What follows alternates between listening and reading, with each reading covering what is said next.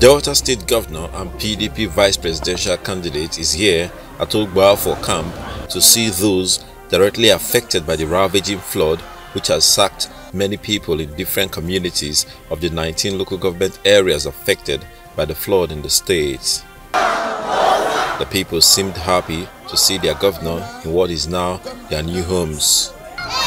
These children are being taught here to keep them engaged and as a make-up for the lost time since the flood has taken over their homes and schools.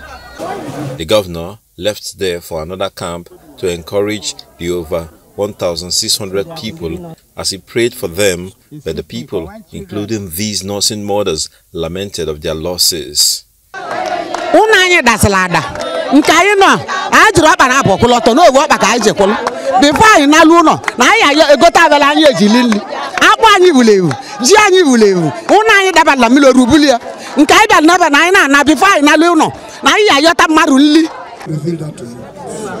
At Ewulu camp, the wife of the governor is already there to carry out the same tasks as her husband. Unfortunately, despite the efforts of the government, some lives were lost, and the governor gives more updates as he calls for permanent. Zamfara has been in the news in the last few days for the wrong reasons following a resurgence of banditry, kidnapping and political clashes. Communities in the state have suffered the brunt of banditry for over 13 years. 3 local government councils, 9 township roads, weekly markets and other sensitive areas were recently shut down due to bandits' activities. The state government is worried by this development. It says Boko Haram and ISWAP insurgents now have camps in the state.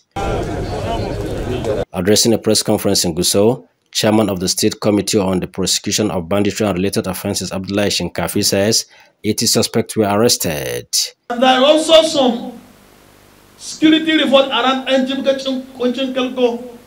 ISWAP are trying also to come to our state. Even Boko Haram insurgents have started having a camp in Mutu, in Mada area. And that is why you had that Mada also movement was restricted in Mada area. He adds that 1,200 bandits were invited to the state by other bandits to attack 21 communities, and the activities of bandit informants led to a recent attack on army troops. 85 suspected bandit informants, including their teller, were arrested, while over 60 motorcycles and weapons were recovered. More than 1,200 armed bandits want to launch series of attacks in major towns and villages in the state. It was informer who called the major, the unit commander in Kaura, that armed bandits came to attack Abdoli. And on their way to repel the attack, this armed bandit lay ambush to our gallant soldiers. They were killed. 2 of them were burnt to ashes. The women gathered here with the theme Spring Forth, Stand Out, a topic specifically aimed at encouraging them to understand the need to stand out and be exceptional in all their endeavors. The world is indeed in need of solutions, and as women, we owe it to ourselves to emerge into better versions of ourselves as we spring forth and keep pushing forward to make a positive difference. Governor Sanwo-Olu, after commending the contributions of women to various philanthropic interventions in the state, urged them not to be deceived by people who don't know what governance is all about comes 2023 elections. Things that doesn't divide us. How can somebody in today's age be talking about Lagos for Lagos? You can see how myopic some people are. We can say to them that Lagos is larger than anyone plan. Lagos is bigger than anyone will. Lagos is mightier than anyone will. My participating in this conference, as it dependent now, it is with us.